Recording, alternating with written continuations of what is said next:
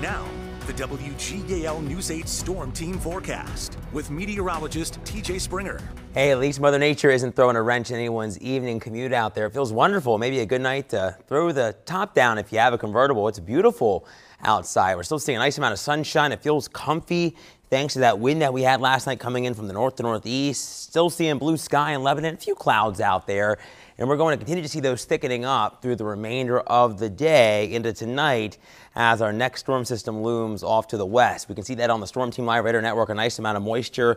A warm front is going to slide its way on in tomorrow, and that's going to be the driving force along with that more humid, warmer, unstable air mass that could spark up or aid in sparking up some stronger storms. Right now, dew points still in the 50s.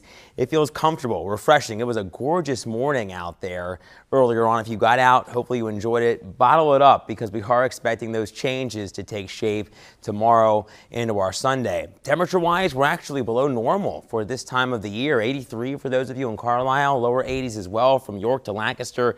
It is 88. That's the warm spot that we have on the map in Gettysburg, but most of us going to fall right back to around 80 through the remainder of the evening under mostly sunny conditions. It'll be comfy as we've been hitting on. Hold on to it because it's going to feel noticeably more humid tonight than what we woke up to this morning with temperatures bottoming out around a 70. Then tomorrow, much warmer, above average, closer to 90 degrees. And with that heat and humidity both, the instability will be higher and that could fuel the potential for some severe storms. That's why it's an impact day and why the Storm Prediction Center has painted this slight risk for most of the Susquehanna Valley now. A 2 out of 5 on the scale. It means scattered severe storms are a possibility. There's a marginal risk off to the east for lesser chances, so to speak, of stronger to severe storms or less coverage of severe storms. But that's why it's an impact day for us and really an impact weekend, a kickoff to it, because Sunday will also feature the potential for strong storms. I think the time frame is going to be really later in the day during the evening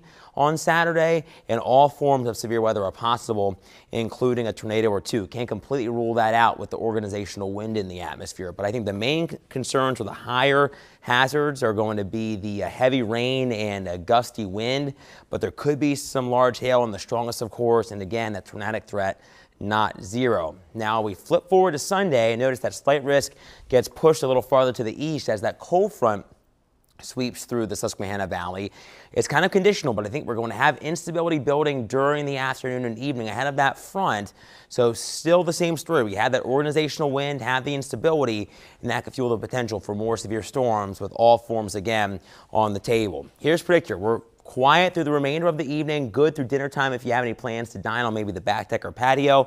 Notice through the overnight, though, starting to see some clouds thickening as the storm system works to the east. We're dry, I think, to start off our day, but notice past lunchtime into the late afternoon and evening, we're starting to see storms firing up. And eventually, we likely see a complex moving in, and that's going to bring the potential for all those hazards, the gusty wind for sure, and the downpours. We need the rain, but of course, it's coming with that potential for severe weather. So we'll be watching closely in the Weather Center tomorrow and Sunday on the News 8 Storm Team 10-day. A refreshing feel returns, though, after the cold front gets through. Monday and Tuesday look wonderful in the low to mid 80s. Great if you have any travel plans, but notice a heat wave unfolds yet again, and that's going to come with the potential for more storms. And sadly, we may have to dodge some closer to Independence Day, so that's something we'll be watching too the closer we get to the holiday. All right, TJ, thank you. And still to come.